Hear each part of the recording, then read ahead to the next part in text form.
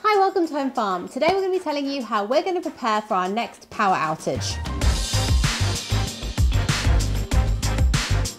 So to just give you an idea of who we are and where we are Kirsten and Mars, and we live in a farmhouse in rural countryside in the UK, and we don't often have power failures, do we? It happens like maybe once every 3 years, and the last time it happened was major. The time before that, it only went off for about 3 hours, so it really didn't disturb us too much.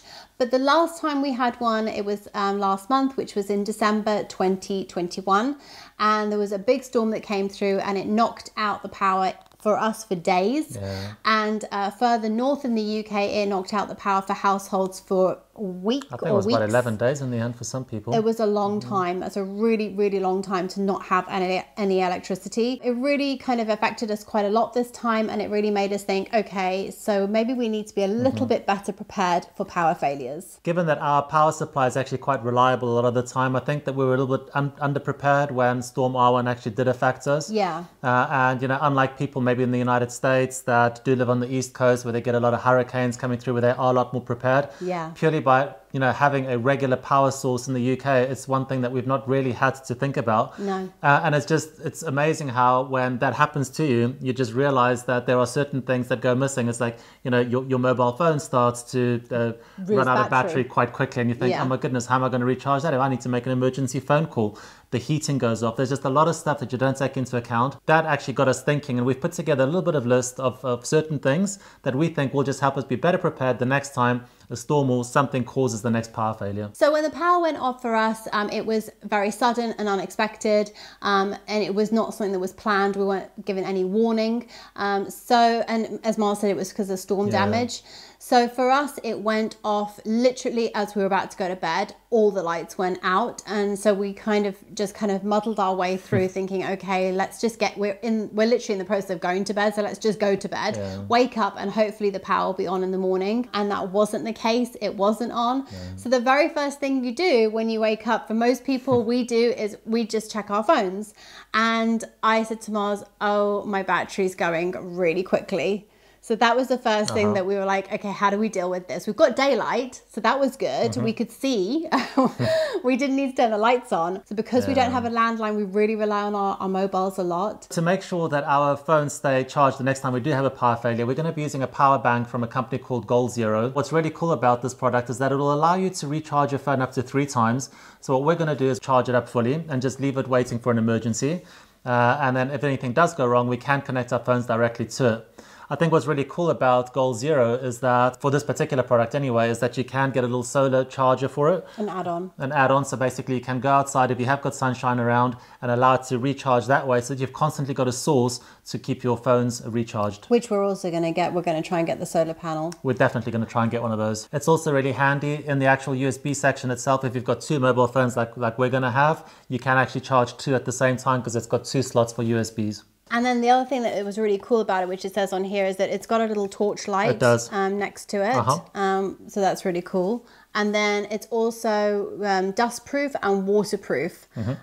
So you can power you through any adventure, rain or shine, which is really cool actually, because then, you know, especially if you're in an area where you get flooded or you're dealing with floods, you know, obviously once you get flooded, then you've got, you know, electricity issues as well. So it's just really nice to know that once you've charged this up, you can put it into your, what we're going to actually have is we're going to have a plastic container box in our garage, and we're just going to have kind of all of our emergency stuff in there. So we're going to have this, we're going to have a torch, we're going to have all those kind of things, and they're going to be ready to go. So you want them to be charged, and every time you use them or go through a power outage, you want to recharge them and then put them all back nicely so that they're ready to go next time. So it's really nice to know that this is always going to be ready to go. Definitely. Then the next thing was basically you want to just stay clean. So brushing your teeth, you just use bottled water. Hopefully you'll have some bottled water to hand. And then we couldn't have a shower because it hadn't reheated our hot water. So unless we wanted a freezing cold shower. So it was just a question of trying to get as clean as possible. So we used wet wipes. Then I personally really dislike disposable wet wipes, and they're absolutely horrible for the environment. However, these ones are biodegradable, they're compostable. There is no they're plastic free. They're really natural, and I highly recommend these. I've been using them for a couple of years now, on and off, whenever we've had these kind of emergency situations or when we've been camping or kind of outdoor situations, and they have been really, really good. They are so nice. They work really well. They're perfume free, no nasty chemicals, and I like the fact that I can just throw them onto the compost heap as well afterwards. So I really recommend having a nice kind of eco-friendly packet of wet wipes to hand. So then luckily for us, even though our central heating wasn't working because obviously we had no power, we do have wood burning stoves. So we are really fortunate that we were able to get the wood burning stoves going in the morning as soon as possible. I really recommend always having a packet of matches because you know that those gas clicky thingies, you know that the one time you really need it to work, it's not going to be working. So I just recommend just having a stash of normal matches. You can't go wrong with matches. Really simple.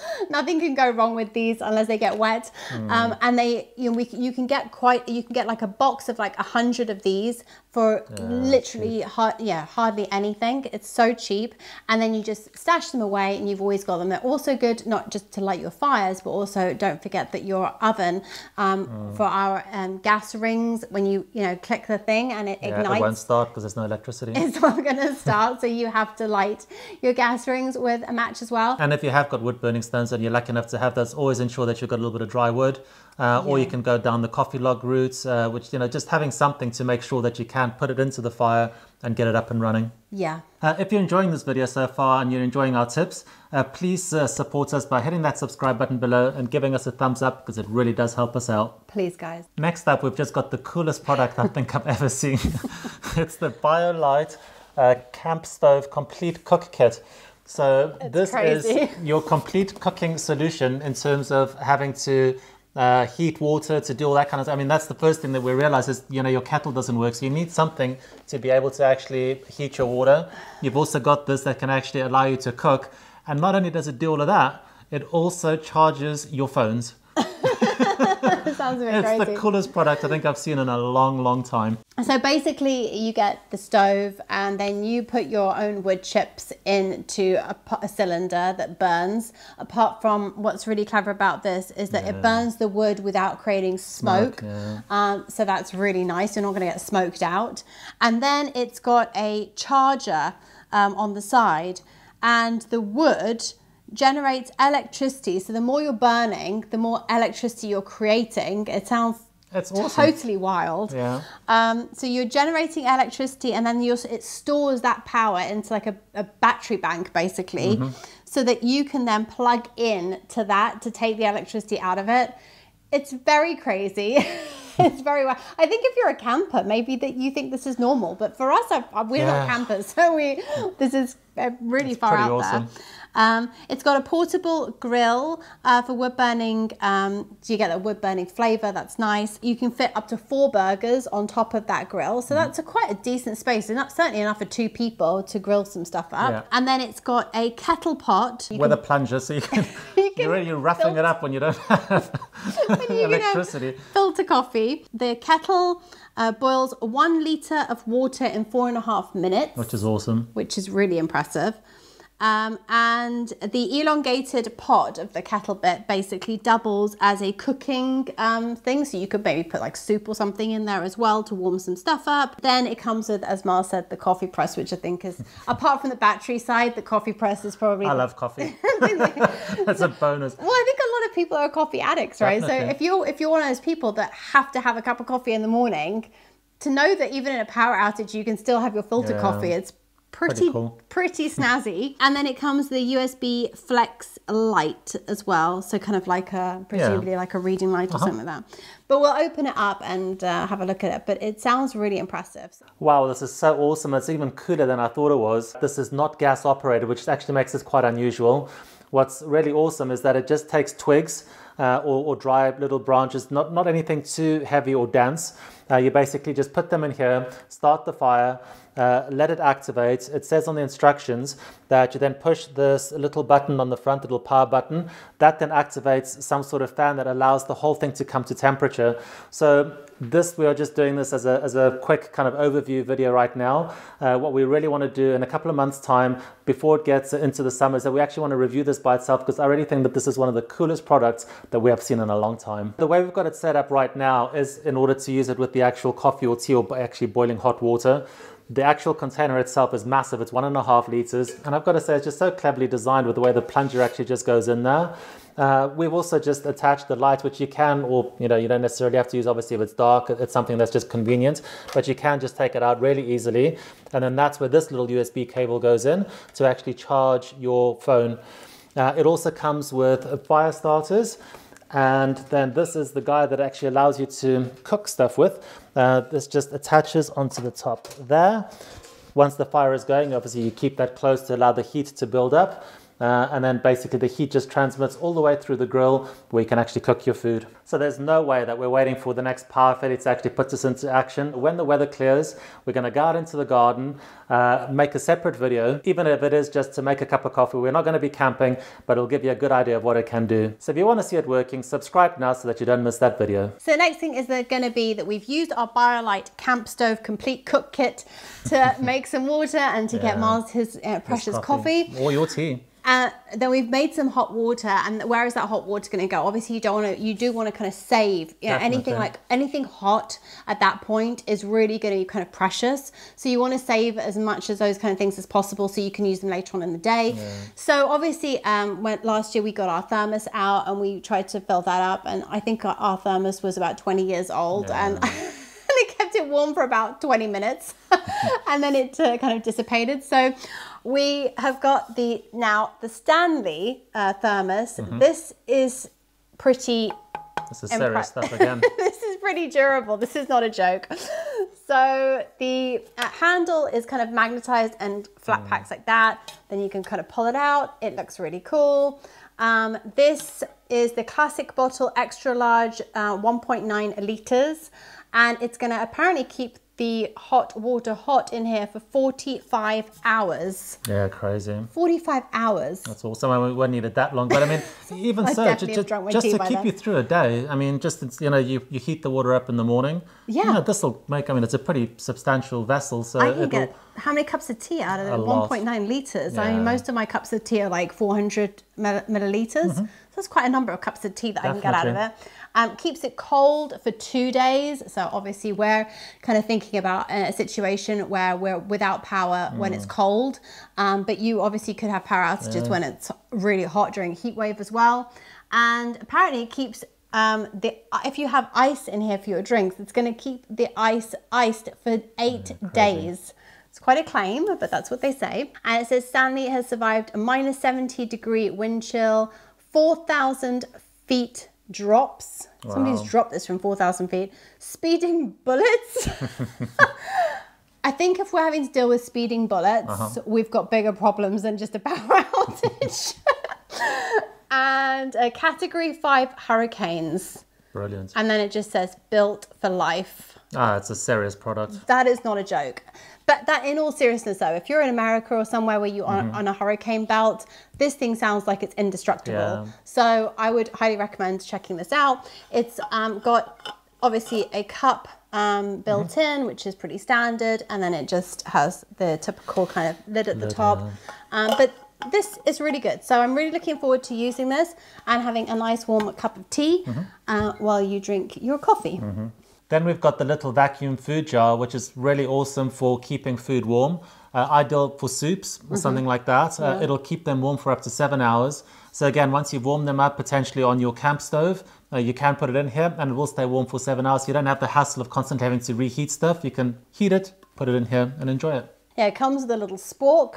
And it's the same design and range as the flask. So it's also bulletproof and etc. etc. So, but dishwasher safe, leak proof and packable. So then another thing to think about is just how you're going to pass the time, because so much of our entertainment nowadays comes through things that are electrically powered. So whether it's the TV or our telephones or our laptops, etc. And even though we do have these battery packs now to be able to charge our phones, we're going to be really, really limited on how much we're going to be using them, because we're really going to want to preserve the battery as much as possible. So we're not just going to be sitting and reading or listening to podcasts and stuff, because it's just going to drain the battery too quickly. So just think about entertaining yourself, whether it's just doing some exercise during the day, whether it's getting out into the garden. If the weather's rubbish, then just thinking about things like Scrabble, reading a book, catching up on some magazines. Doing some puzzle books. We got Scrabble out and we'd had a couple of games of Scrabble because it was really, really cold and miserable outside. Like chess, Monopoly, whatever. I mean, any board games really just helps pass the time, doesn't it? Yeah, but it's just one of those things that kind of at that exact moment you kind of forget, and then you kind of end up standing in the kitchen twiddling your thumbs, kind of waiting for the power to come back on, and that just really it just increased my anxiety so much. So just distracting ourselves was, I thought, really beneficial, and just passing the time and doing something else was really good. And the one thing I would say for entertainment that was really good to have on hand is just a pack of cards. Really simple. And I think that was a really good thing for us to just have, because the one thing you want to think about is entertainment in the evening, especially for us at that moment. It was getting dark here at like 4 p.m. So 4 in the afternoon until the next morning, 8 o'clock, we were in complete and utter darkness. And so reading was just not going to cut it, because you don't want to use up your batteries again. And it is really, sitting by candlelight reading, it might sound romantic, but honestly, by the time you get to the end of the page, you're kind of like, what? So it just wasn't practical. So you can get the reading headlights and things. But if you don't have that, I would just say having a pack of cards, it keeps you both engaged. And then if you have more than one, if you've got a family of kids and stuff, so many people can do it. And you can sit around together. They're easy to see. The numbers are clear. And I think also with things like Monopoly and board games, you can lose the tiny little pieces of nightmare. So not losing the pieces in the dark and just having a pack of cards, really simple, and it always works. Then the one really crucial piece of equipment that you need when it gets really dark is torches. So that's something that now we've got quite a few of. We've got a really powerful torch from Maglite, which basically allows us to cast a lot of light out. But it's a big unit, it's a big torch, which takes a lot of space up. And we've actually done a review on that. So if you want to check out the review, we'll link that up above. And we didn't have that torch when we had the power outage. We didn't. Which is what was the first thing that to get it. So we had the typical kind of huge, bulky, 20-year-old torch. And in the middle of this, power outage, we went to turn it on. It was like the faintest flicker of light came from this thing. It was completely dead. It was useless.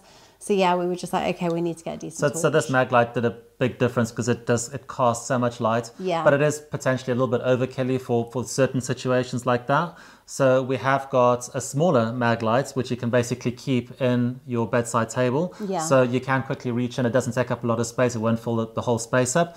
You reach for it, turn it on, and you can basically see where you are, and you can actually see what you're doing. So just like our big Maglite, it works in exactly the same way. It's got 3 clicks, 1 click for full, 2 clicks for less light, 3 clicks for even less light than that. It's really convenient because it is really small. It casts 200 lumens of light, which is a lot, and certainly enough for just getting around the house, going down the stairs, seeing what you're doing when it's completely pitch black. And it's so small, it's just really handy. Yeah, it's like a pocket torch, isn't it? I think the one thing that I wouldn't skimp on ever again is a torch. Definitely. I think that I've been very guilty of always kind of just buying the cheapest kind of, going to the hardware store, whatever is at the counter, just cheap, cheerful torches. They never work. They never actually give you any light, the amount of light that you need. They're absolutely useless in so many instances, and they just die so quickly and they break so easily. So I think that having a really good solid torch is seriously worth the investment. What's nice about Maglite is just that it's buy once brand. So once you bought it, you just don't need to really buy it again. You're going to have it for decades and it's always going to work, which is just great. So another thing that is a little bit more obscure, but something that I would really recommend is also using your LED candles if you have any, or if not, maybe considering it actually just getting some. They're really nice as like home decor things. They're really nice and safe because you don't have the fire flame hazard. But what was really, I was just so surprised at how useful they were during the power outage. It was the one thing that I knew was already charged because they have batteries in it. With the ones that I was using just had a AA battery in them. So I knew that the batteries were good to go. We actually had them out in December because it was coming up to Christmas. So I actually had these out as Christmas decorations. And I don't think I would have thought of them if they hadn't have been out for the Christmas. I wouldn't have probably actually thought of them to, you know, in the middle of a power outage, oh, let me get the LED candles out. I wouldn't have maybe thought that through. But because they were out for our Christmas, I actually did think, oh, hold on a minute. I'm going to take these away from the Christmas decorations and actually put them into more sensible kind of strategic places that we need. We're in doorways, on the kitchen counter, that kind of thing, so that we can actually kind of live by the candlelight in the evening, especially if you're, for example, just playing a game of cards and you don't need a huge amount of light. These were really very convenient, and the one, you can get these on Amazon, so many different brands that do them, but the one thing I would say is the one that we've got actually comes with a remote control, and that remote control was really convenient because if you have quite a number of these around the downstairs area, to be able to just walk into that room and just hit the remote control and all those candles come on to give you your bearings in that room, I think is really convenient.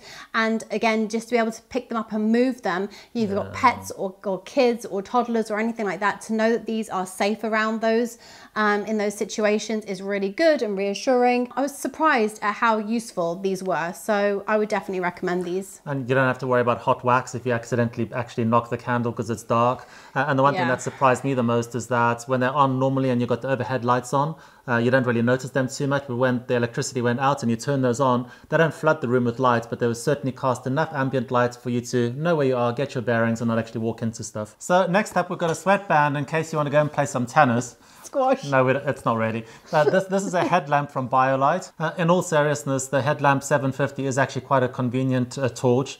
Purely because if you have to go outside, let's say you need to get firewood or something where you need both hands to be able to do stuff, you don't want to have a torch and actually have to, you know, fiddle with that. You can actually have the light just facing whichever way you're looking. What's really handy about this one is that it's got the red light. It can go with the white light too, which is blinding. I'm not going to do that right now. And it's also got a little adjustable little head bit here, so you can actually point it up or down, which is very, very handy. So you've got the torch on the front, and when you actually take it off, you've got the battery pack at the back. So this is basically where you will be charging it up. It charges via USB, which again is very handy and will actually be able to utilize the previous power bank that we showed you if you need to do that. And it's also got a light on the back as well as the front. So you've got your torch light on the front, and then you've got another light on the back, which can, for example, it could strobe red. It can just have red there and white here. So if Mars goes out, you know, he walks off into the field or into the woods or whatever, we can actually see where Mars is walking, because obviously once he's walking away from us, it's very nice to know that there's a safety aspect here. And apart from actually utilizing this during a power failure, I think it'll actually be quite a handy thing to have in the car if you're driving, because if you break down, you can put it on and you'll actually be visible on the side of the road. And I also think that'll be quite convenient if you're maybe a runner or a jogger and you want to go running in the early hours or at twilight. Again, you'll be quite visible from all sides. This is made by BioLite, which is the same company and brand that made the CampStove Complete Cook Kit. And I have to say, they come across as a really nice, ethical company. All of their packaging says that they're a climate neutral company, and they seem to do a lot of work in Africa. So in each of these products, there's actually a picture of this one's, for example, taken in Kenya.